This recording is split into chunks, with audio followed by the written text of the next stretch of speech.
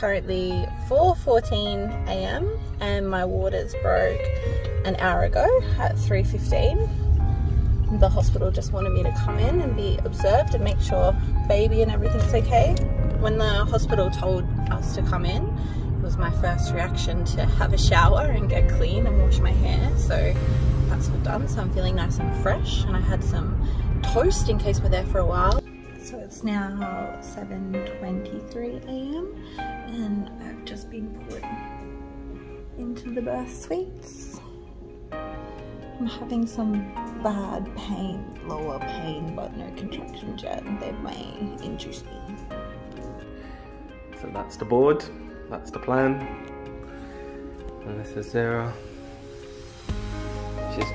She's connected to the, what is it called?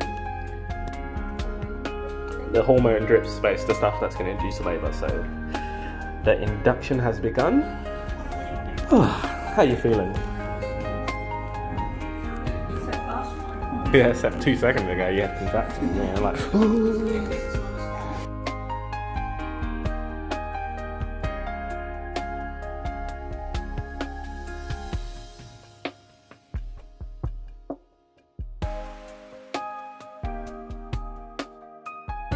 Keep going, sir, come on.